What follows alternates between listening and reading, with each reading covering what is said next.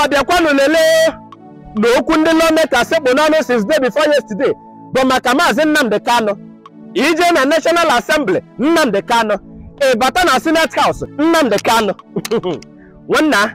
based on ihe mere na National Assembly yesterday kocharia Nnamdi Kanu ga-apụta at any moment inweta video fesa ya hapụ godi ihe ọbụla na-eme watch ya video ka ị mara ebe akwụ na Nnamdi Kanu bụzi okwu akpụ n'ọnụ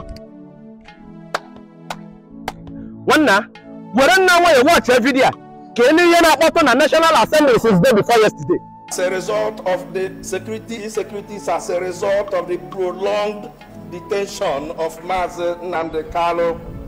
and see a way of releasing him so as to restore peace in the entire southeast.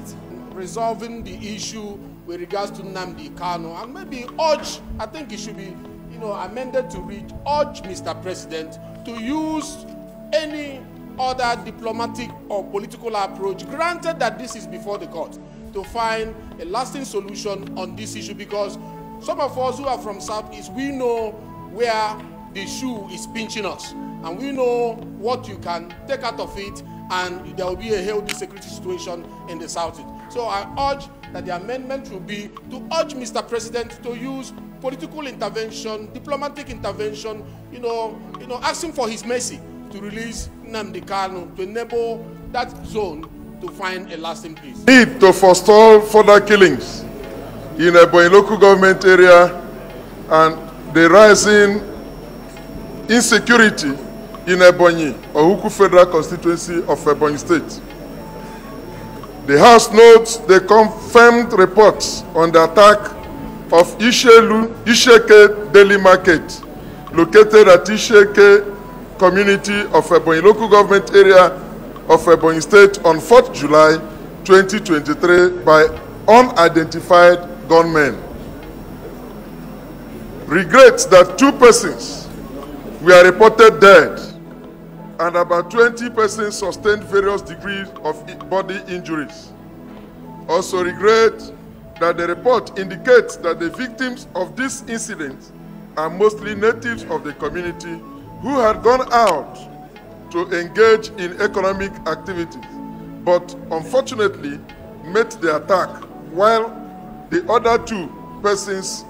met their untimely deaths. Disturbed at this attack was the prior notice of the market leaders